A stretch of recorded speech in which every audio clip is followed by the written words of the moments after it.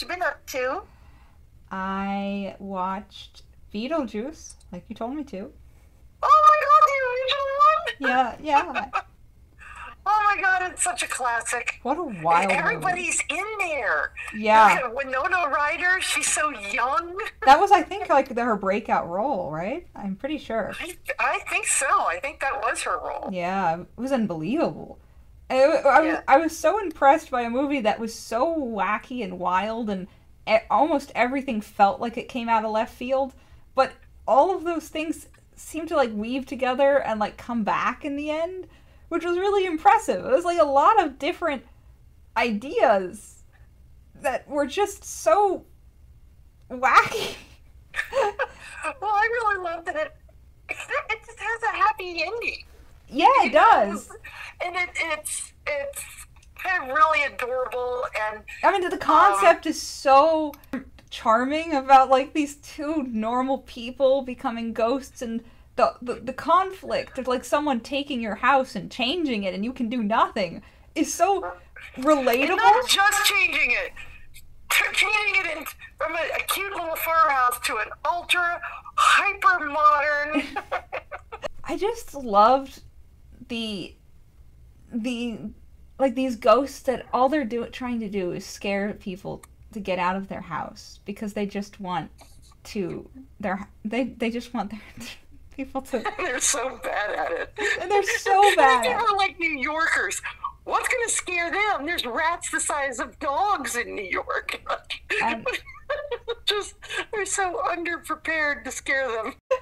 Oh, oh my god, it was so good. oh my gosh, the dynamic, the play between the family and the ghosts is so fun. Such a And great I really love concept. the real estate agent Oh my who's god. always trying to sell their house. It's so good. Yeah, so good.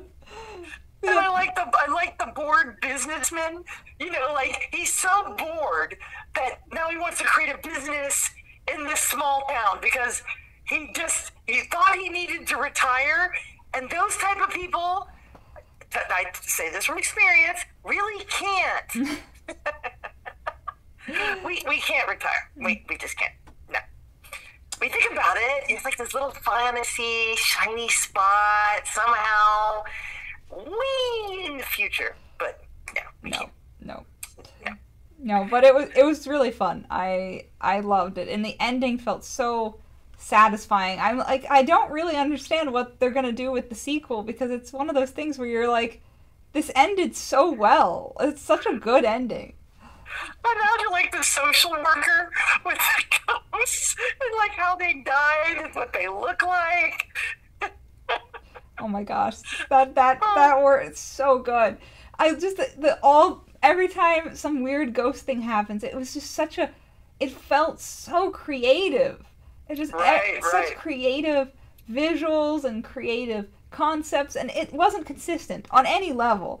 But like it says, like very beginning, it's like, oh, like all the manifestations like function differently, and you kind of just are like, yeah, it's not consistent, and you don't expect it to be consistent. It's great. I love it. And their wholesome like relationship with the daughter is just, it's very sweet. Yeah, it I really is. I loved that. It was great.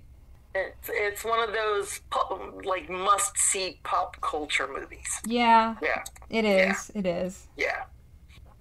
It's just one of those movies that is so quirky and fun and has a happy ending, and just so many different types of people love it. Yeah. Even from one spectrum to the other, love Beetlejuice. It's a very, very beloved movie. It's I charming. honestly can't believe it took this long to do a sequel, mainly probably because it was like so perfect, nobody wanted to screw with it. That's my thinking. I'm like, there's no, it doesn't really have a lot of sequel bait. No, it's like Princess Bride or Big Trouble in Little China. You don't touch it. It's sacred in its own way. Yeah, so I mean, I'll see the sequel on Wednesday, so I'll tell you what I Oh, think of that. okay, cool. I want to see that too. Yeah, we'll see how that goes. I'm looking forward to it. Okay. Well, I'm glad you enjoyed it, sweetheart. Well, you have a great night, and I'll talk to you soon. I'll talk to you soon, Mom. Love you bunches. Love you bunches. Bye-bye.